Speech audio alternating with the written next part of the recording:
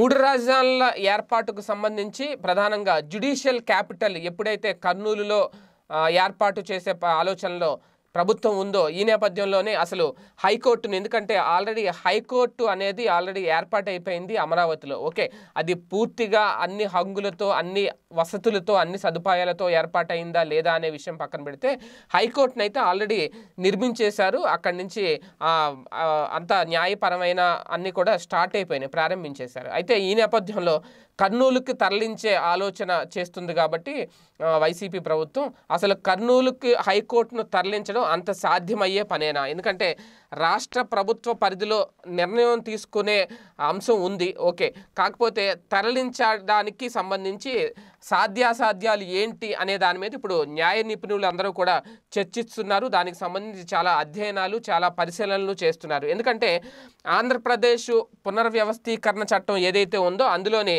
2014 section 31/2 దాని ప్రకారం హైకోర్టును అమరావతిలో ఏర్పాటు చేయడం జరిగింది. అయితే ఇప్పుడు హైకోర్టును గనక అక్కడి నుంచి కర్నూలుకు తరలించాలంటే ముందు ఆ నోటిఫికేషన్ రద్దు చేయాలి. రద్దు చేసిన తర్వాత మళ్ళీ కొత్త నోటిఫికేషన్ జారీ చేయాలి. ఈ నోటిఫికేషన్ రద్దు చేసి కొత్త నోటిఫికేషన్ ఇష్యూ చేసిన తర్వాత ఇలా చెయ్యాలా వద్దా అనే దాని మీద కూడా ఒకసారి అధ్యయనం చేయాలి. కానీ సెక్షన్ 31 మాత్రం అలా చెయ్యొద్దు అని చెప్పి సూచిస్తుంది అనేది న్యాయ నిపుణుల అభిప్రాయం. ఇందులో అంటే ఇలా చెయ్యకూడదు అనే సెక్షన్ 31 ఇప్పుడు తెర మీద తీసుకొచ్చారు. సెక్షన్ 31/2 ప్రకారం ఏదైతే హైకోర్టును అమరావతిలో ఏర్పాటు చేశారు. అయితే అమరావతిలో హైకోర్టు అనేది రాష్ట్రపతి ఉత్తర్వుల ద్వారా ఏర్పాటైంది. అప్పట్లో తెలంగాణ నుంచి ఏపీకి జడ్జిలు వివిధ స్థలాలను అమరావతిలో ప్రాంతాన్ని హైకోర్టుకు ఏర్పాటు చేసి ఎంపిక చేసుకున్నారు. అప్పట్లో దాన్ని సుప్రీంకోర్టు కూడా ఆమోదించింది. 2018 డిసెంబర్ 26న అమరావతిలో హైకోర్టుని ఏర్పాటు చేస్తూ నోటిఫికేషన్ జారీ చేసింది. అయితే 2019 జనవరి 1 నుంచి ఏపీ హైకోర్టు అక్కడ పనులన్నీ ప్రారంభించింది. అయితే ఇప్పుడున్న సమస్య ఏంటి అంటే హైకోర్టును తరలించే అధికారం సుప్రీంకోర్టుకు లేదు అనేది ఒక కొత్త సమస్య. అంటే డివిజనల్ బెంచ్లను మాత్రమే ఏర్పాటు చేయగలదు. అయితే హైకోర్టును అమరావతి నుంచి తరలించే నోటిఫికేషన్ జారీ చేసే అధికారం రాష్ట్రపతికి మాత్రమే ఉంది అనేది.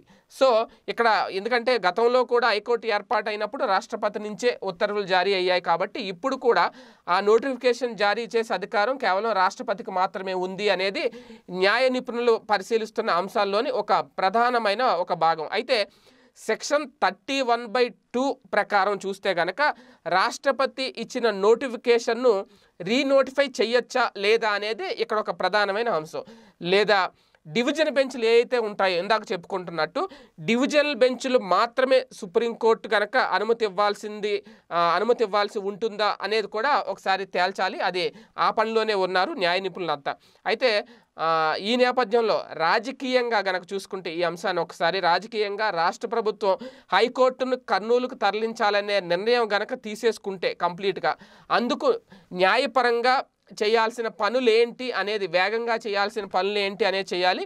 లేదు దాని మీద గనక కాలయాపన ఎక్కువగా చేస్తే గనక అది కొత్త సమస్యలకు దారితీసే అవకాశం ఉంటుంది. ఎందుకంటే అది జ్యుడిషియల్ వ్యవహారం కాబట్టి అంత త్వరగా నిర్ణయం తీసేసుకుంటే అందులో చాలా చట్టపరమైన లోపాలు ఏమన్నా తలెత్తినా, చట్టపరమైన ఇష్యూస్ ఏమన్నా వచ్చినా మళ్ళీ ఇబ్బంది కలిగే ప్రమాదం ఉంటుంది అనేది ఇప్పుడు న్యాయ నిపుణుల పరిశీలనలోంచి బయటకు వస్తున్న అంశాలు. మరి దీని మీద ప్రభుత్వం ఎలాంటి నిర్ణయం తీసుకుంటుంది? కర్నూలుకు హైకోర్టును అమరావతి నుంచి తరలించడం అంత సింపుల్గా అయ్యే పనేనా? దీని మీద ప్రభుత్వం ఏం చెప్తుంది అనేది కూడా వేచి చూడాలి. Stay tune. మీరెక్కడున్నా ఏం చేస్తున్నా ప్రపంచంలో ఏం జరుగుతుందనేది ఇప్పుడు మీకు పెట్లోకి తెచ్చేసింది ఆన్లైన్ యాప్. పొలిటికల్, మూవీస్, రాశి ఫలాలు, ఆరోగ్య సలహాలు, సీరియల్స్ విశేషాలు ఇలా ఒకటేమిటి బోలెడన్ని విశేషాలను మినిట్ టు మినిట్ మీకు అందిస్తుంది ఆన్లైన్ యాప్. సో లేట్ ఎందుకు, డిస్క్రిప్షన్ లో ఉన్న లింక్ ద్వారా ఆన్లైన్ యాప్ డౌన్లోడ్ చేసుకోండి. Online, it's for everyone.